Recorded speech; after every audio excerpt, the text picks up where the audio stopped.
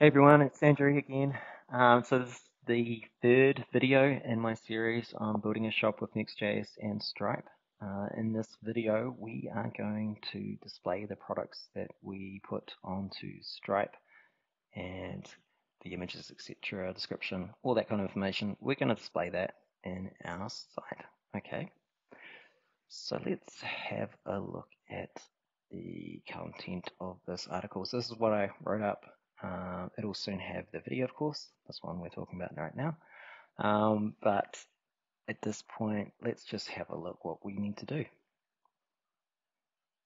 Okay, so we need to get those products from Stripe, don't we? So they are only accessible via the API, and they are only able to be accessed via our secret Stripe key. So we have to wrap the API that makes that call. And thankfully, Next.js allows us to have a API with our app, which means we can hide our secret key and have our own API on the local site there, retrieve those products. Now to get started with that, saying that we can add a new product.js, I'm going to just run the npm for this first so that it's going to install the package that we need. Jump to my editor here and let's find a terminal window. Okay, install that. Okay, so it's installed the Stripe package there, and I'm just going to stop my running dev like so. Start that up again, and away we go. Okay, so we needed to add a product under the API path there. So we've got pages.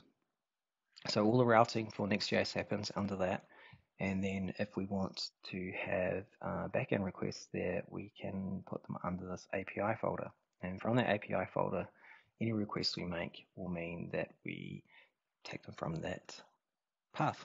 Okay, so that will return some JSON for us shortly. So let's get that going. So if you look back at the example here, we're going to make this new file called products.js. Now I believe there's one already by default. It's just the hello one there. I'm just going to rename it because why not?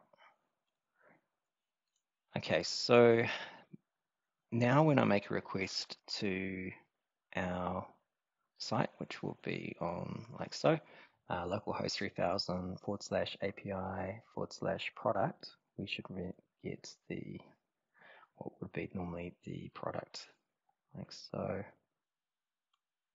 Okay, so that's now returning some JSON to us. This is from a plugin I've got to install in Chrome now, and it's showing that the value is just the name and John Doe there. So that was the default that's being set up for us from the Next.js configuration. Let's go back to our product site here. Okay, cool. We're going to add the following to the product.js file. Okay, so let's just walk through what we're doing.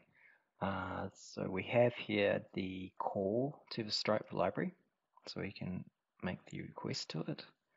We have the exports default async function here. So this is our handler for being able to handle a GET request from the / API products URL. And you can see here we've got we're using the Stripe library here to return products from a list, and that will return a limit of 100 there, which means in our case we'll just return all the products there. On success, it's going to return 200 with those products, otherwise it's going to return an error message. So let's take that, copy it, go back to our file here for the products.js, paste this in, save that. Okay, let's test that is working. Okay, so this is our API products. Now we're returning all those back from Stripe here, so we should see a list here, and I'll try and break that down. So we've got the 4 objects there, you can see, one for each item there. We've got a image, so it's basically replicating what we're getting back here. All right, so let's go, keep going. So we can see that we're getting the products back, just like in the screenshot there. We also need to create the host URL there as well. I'm going to add that host file record here into our env.local file. So I'm going to do this. This is for, of course, when you're running it locally. I'm going to go to my env file and add it in here. Okay, so we've done that.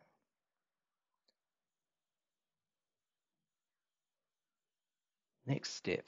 Okay, so we need to update the file in the index and the pages directory. Add the following outlined in the orange comments there. So what this will do is this will allow us to pull in all the products from our local API via a server-side render. Okay, that's a really important thing that we want to do. And the reason we want to do that is we want it to be accessible from search engines, don't we? Because we want our products to be searched for and listed. And if we just did that via a standard React sort of based app, that only renders in the JavaScript, and there's potential there that it won't be easily indexed by search engines. So we want to make sure that that is the case, and that's why we're going to do a server-side render, and it's why we're going to use get server-side props here. Okay, so let's go back to our index page. Okay, so let's grab that content which is highlighted there with the comments. Okay, so we're going to need this section here first, which is the get server-side props here. Paste that below in our index.js. We need to replace the home section there because we're actually passing through the products. So let's do that. And let's change this section here where we've got the products component needs to be added to our page.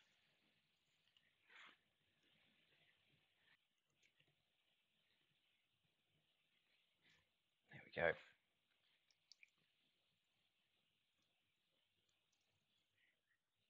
Okay, so products.js is going to be our component. What I'll do is copy that first and we'll walk through each line in here. Okay, copy that and paste.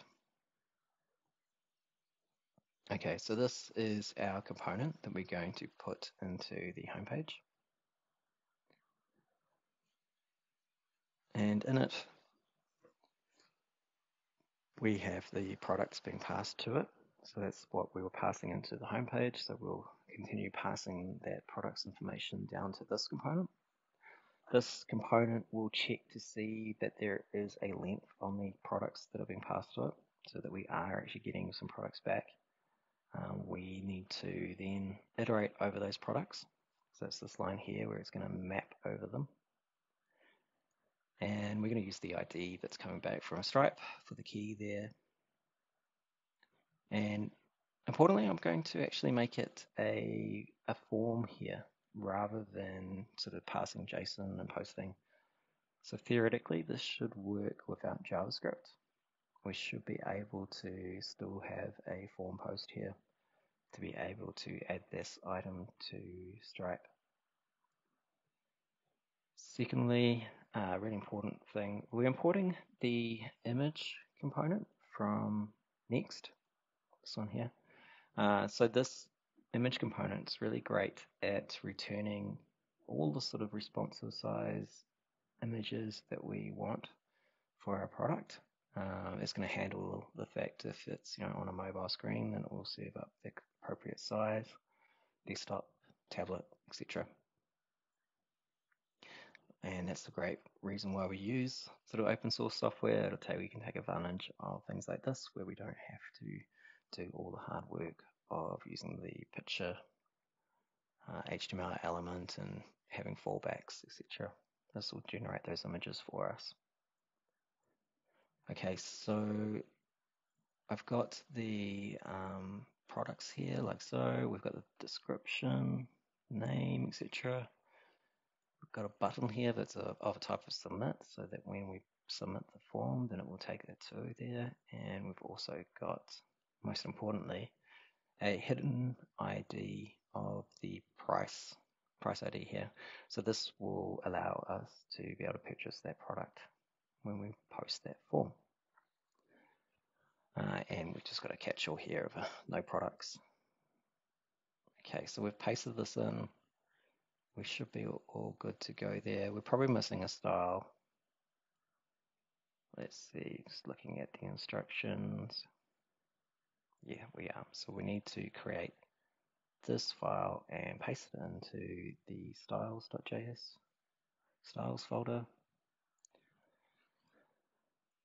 Add that there. Okay, and grab this, place that into our products module.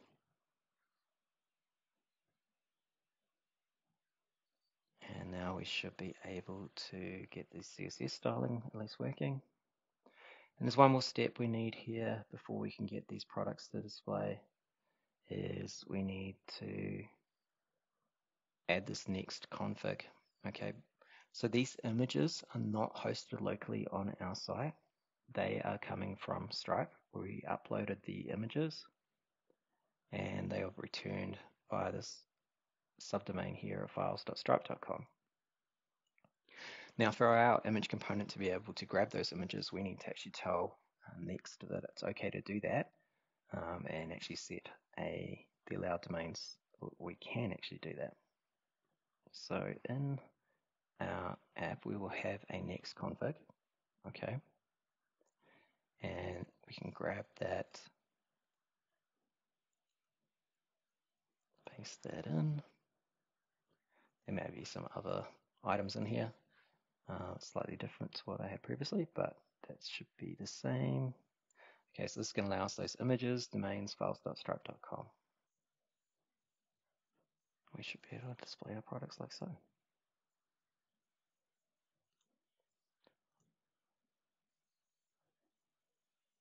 So because we're getting the products server side, we should be able to disable our JavaScript here and ensure that we are getting the items server side. So under the dev tools here, just going to find it, disable JavaScript. Okay, so that's disabled now.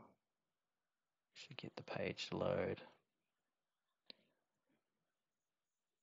It's not pretty. We're not getting our styling running, but at least we get our information all coming through without the JavaScript.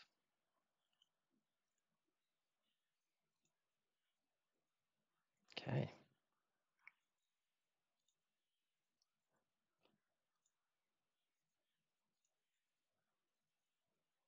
All right, so in the next video, we are going to go over how we can set up the checkout so that we can actually purchase these items on the Stripe hosted checkout page.